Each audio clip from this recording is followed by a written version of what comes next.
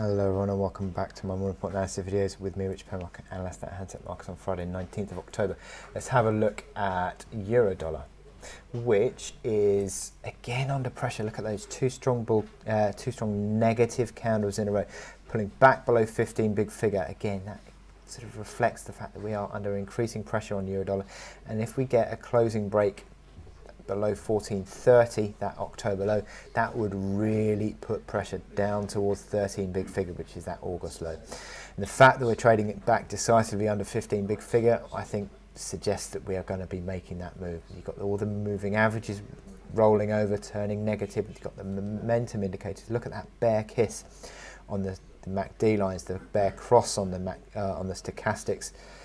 It all looks pretty negative, but also the fact that we've got downside potential in the move as well. So below 1430, and you really are sort of opening the downside once more to 13 big figure, and that is unfortunately for any euro bulls out there. I think this is certainly turning into a sell into strength market now. You can see that through the hourly chart, where you've got this sort of resistance that comes in around 15 big figure.